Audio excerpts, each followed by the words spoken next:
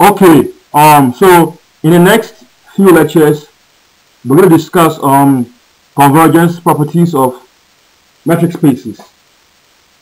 So in this lecture here, we're going to define convergence of sequence in the metric space.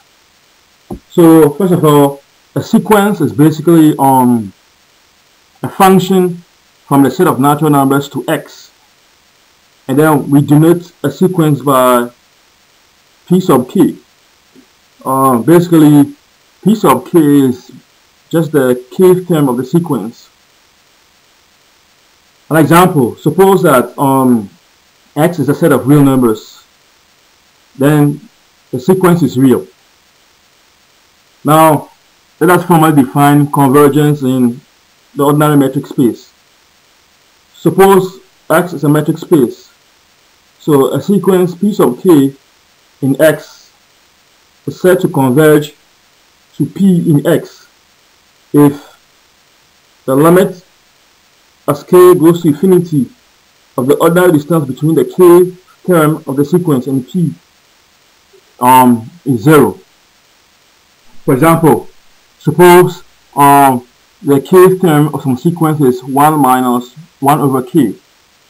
Here we want to show that the sequence converges to 1.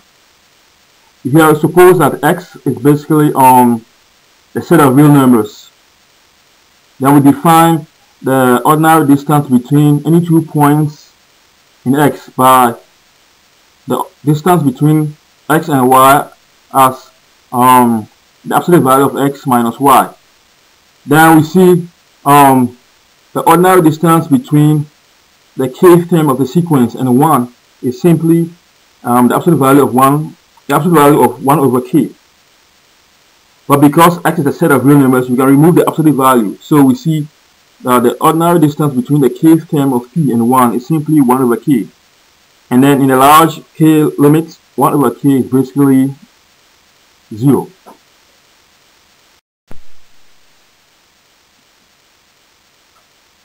Okay, so now we want to know whether limit of sequences in metric spaces are unique.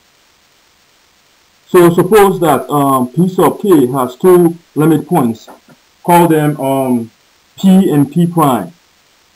Then we know by the triangle inequality that the ordinary distance between p and p prime is going to be less than or equal to the ordinary distance between p and the kth term of the sequence plus the ordinary distance between the kth term of the sequence and p prime. But because the sequence has 2 limit points, p and p prime, that means in the large k limit, the ordinary distance between p and then the kth term of p is going to be 0. And then also in the large k limit, the ordinary distance between the kth term of p and p prime is also 0. So basically, we see that the ordinary distance between p and p prime is going to be less than or equal to 0. But remember, the ordinary distance between 2 points is non-negative. So that means the inequality cannot be strict, which simply means that the ordinary distance between p and p prime has to be 0. Which means basically p has to be equal to p prime, because that's the only situation where we have the ordinary distance between p and p prime to be 0. If p is not equal to p prime, then the ordinary distance between p and p prime has to be greater than 0 from the axioms.